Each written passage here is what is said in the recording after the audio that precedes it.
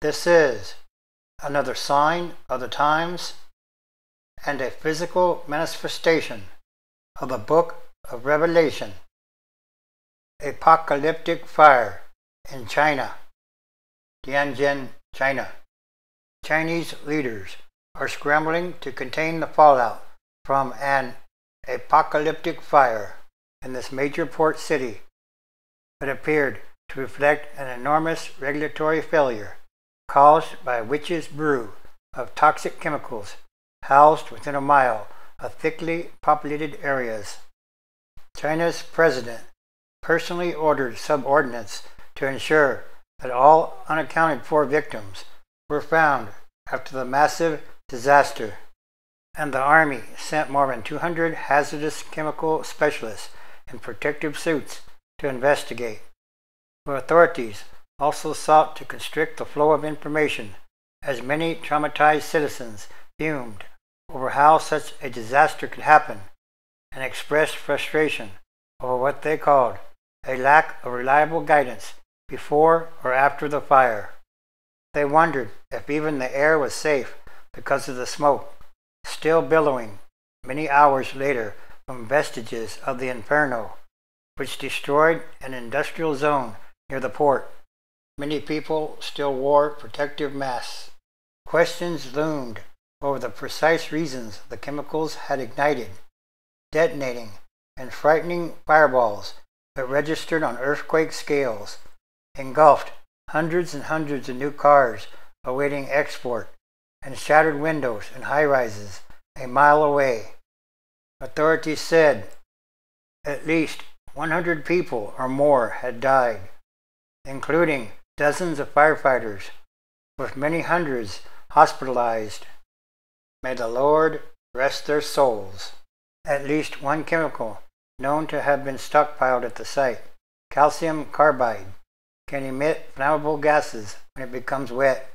Some outside experts speculated that firefighters, in their effort to douse the flames, may have inadvertently contributed to the explosions.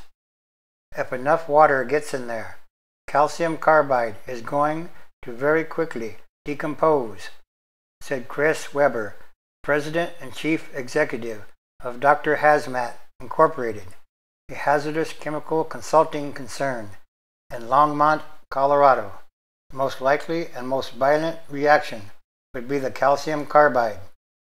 Many hospital patients were injured by shattered glass.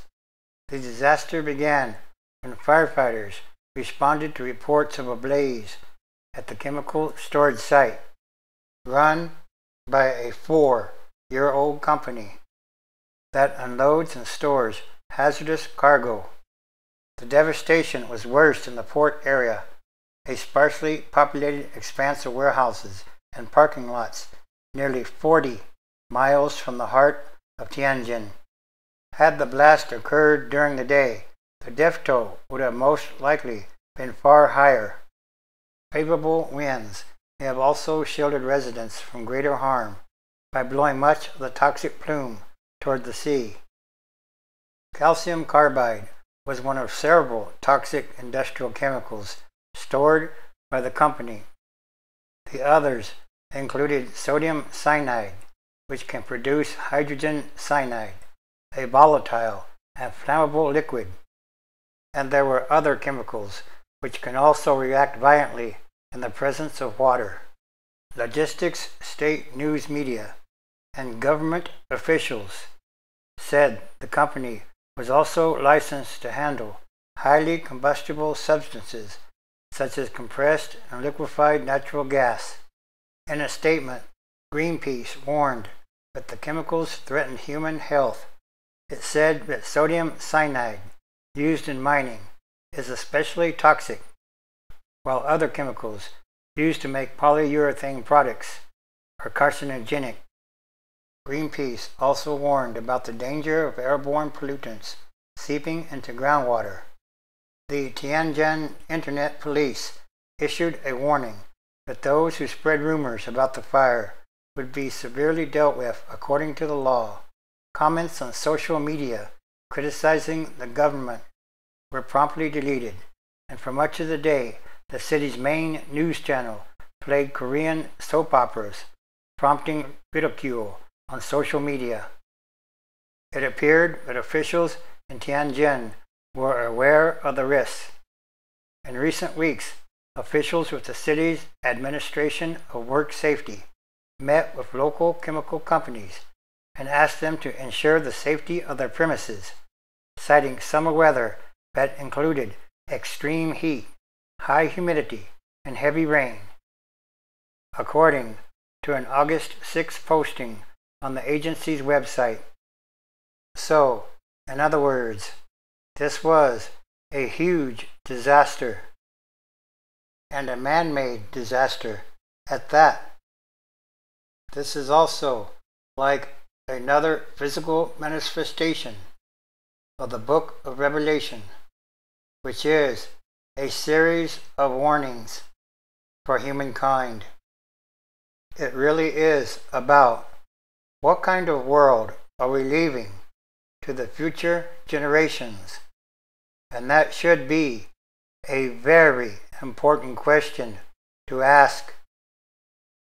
Again, Revelation chapter 16, verse 8.